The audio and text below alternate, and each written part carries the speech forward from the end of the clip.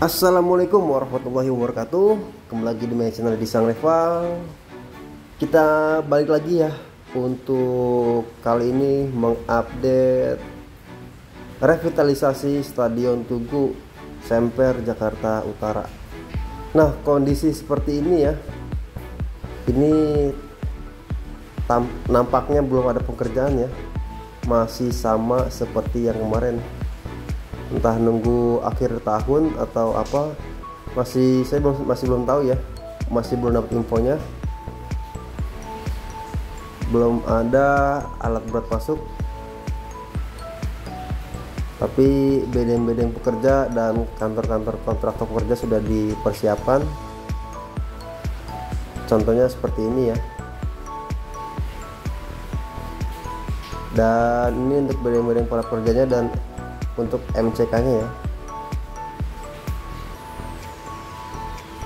atau toilet. Dan ini untuk kantor kontraktor yang mengerjakan. Ini yang mengerjakan dari PT Jaya Konstruksi atau yang biasa disebut dengan Jakon. Jakon ini pernah berkolaborasi pada saat pembangunan Jakarta International Stadium. Jadi waktu itu ada 4 PT ya, Jakpro, Wika, PP, dan Jaya Konstruksi.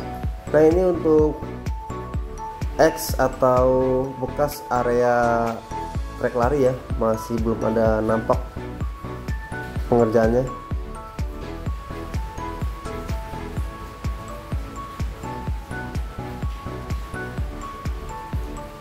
Mudah-mudahan ini Stadion Tugu ini secepatnya dikerjakan dan para pekerjanya selalu diberikan kesehatan, keselamatan, keamanan, kenyamanan, dan dimudahkan segala rezekinya dan urusannya ya. Nah, ini untuk zona utara ya, bersebelahan dengan area pemukiman warga. Dan ini kita masuk ke zona barat daya.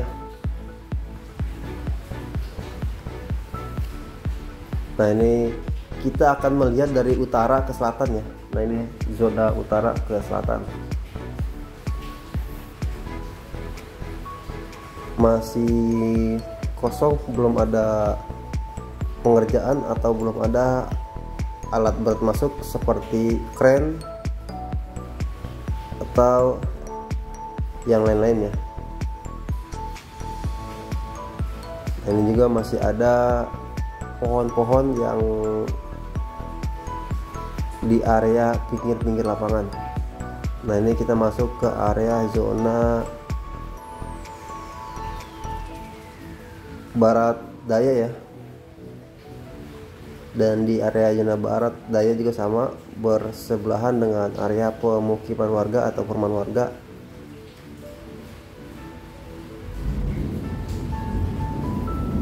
Dan ini kita lihat ke arah zona timur.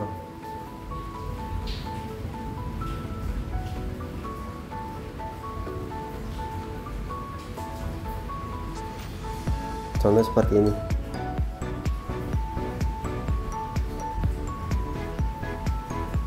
Ini infonya jika sudah terrealisasikan atau sudah jadi. Ini ada 2 tahap. Tahap pertama dan tahap kedua. Tahap pertama untuk lapangan ya, dan area tribun 1, dan tahap keduanya area sisi-sisi lapangan atau luar lapangan. Jadi ini infonya tidak ada lintasan atletik atau disebut non atletik.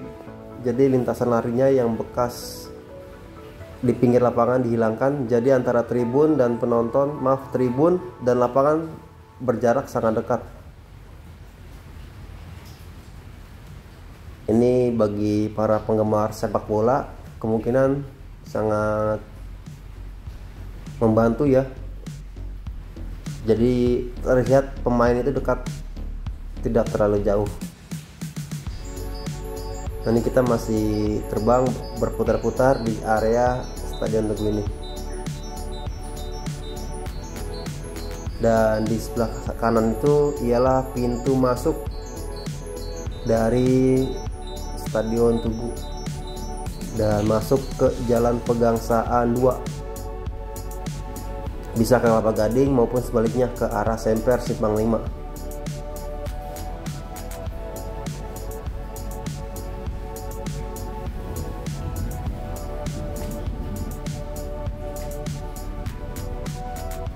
Nah, ini untuk sebelah kanan kantor dari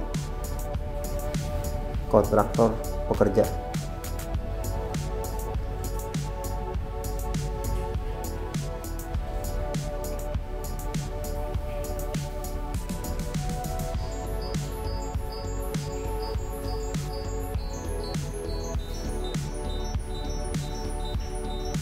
Nah, jadi Stadion Tugu ini dikelilingin oleh perumahan atau pemukiman warga sekitar dan area peti kemas. Nah, itu area peti kemasnya di depannya.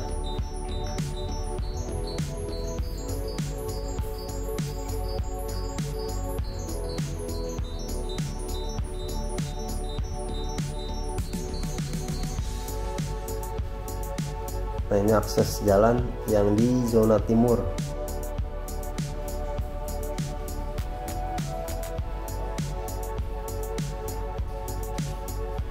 Jadi infonya, lapangan Stadion Tugu ini lama tidak digunakan ya.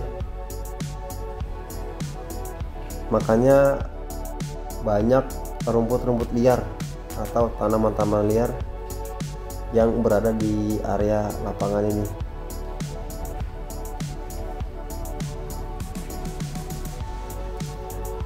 Pas pandemi COVID-19, jadi lapangan ini sudah tidak digunakan.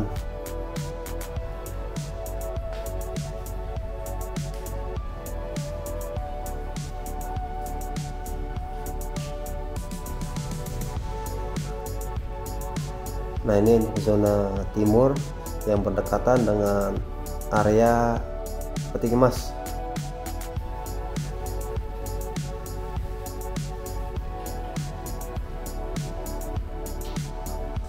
Nah, ini masih ada tembok-tembok pembatas ya. Oke, segini dulu video saya. Kurang lebihnya mohon maaf. Wassalamualaikum warahmatullahi wabarakatuh.